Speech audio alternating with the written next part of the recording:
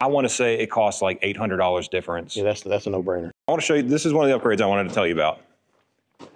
So because of structural codes, you can use 6x6s for these walls to go up to 18 feet. That's kind of the very peak of the structural code.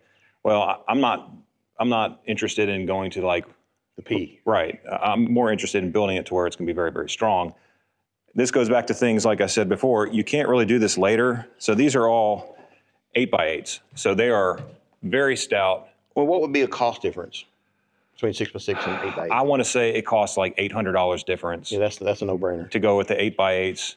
It's a very high quality wood. I don't know if the camera's showing it, but these are like dark green soaked in arsenic. I asked the guys, I was like, hey, is that, the good ones? He goes, oh yeah, the EPA hates these things. So Right. That's the one I wanted to have.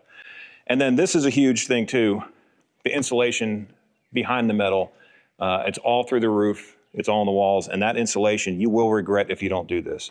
My buddy Nathan from Out of the Woods told me in one of his shops he didn't do this, and the condensation will drip on him. Constantly.